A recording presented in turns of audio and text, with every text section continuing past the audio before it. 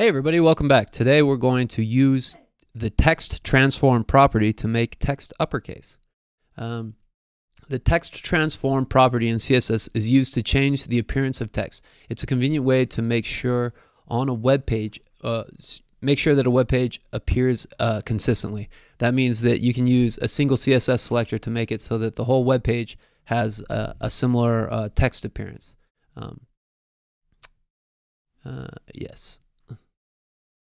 And that makes it so that you don't actually have to change the HTML elements.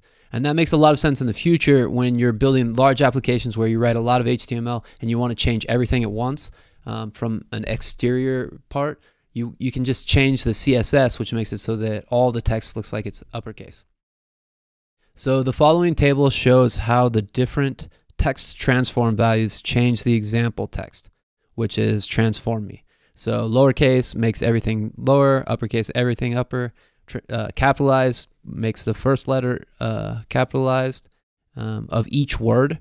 Initial makes it so that the first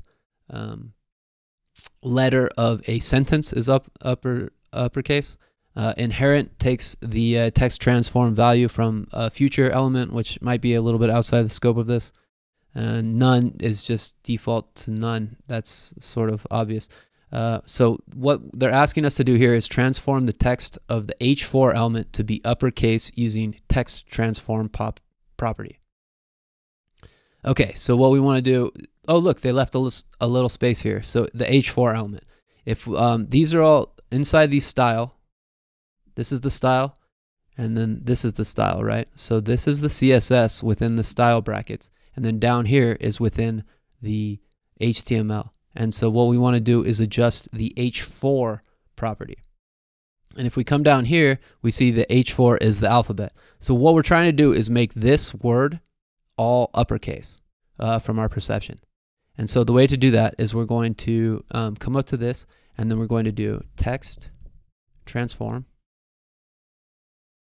We're going to do a colon, and then we're going to look onto here. We can do uppercase, right? And then semicolon, and then this should jump into being all uppercase. That's what we're trying to do. Let's see, what happens if we do it to the links down here?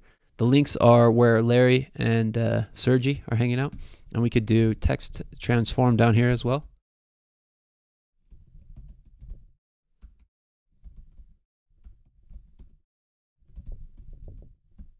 And then you'll see that these guys become it as well. So this is something that you can do with any sort of text selector. If we wanted to make all of this stuff uppercase, we could just take this same bit of code and type it here, and then this would be all uppercase.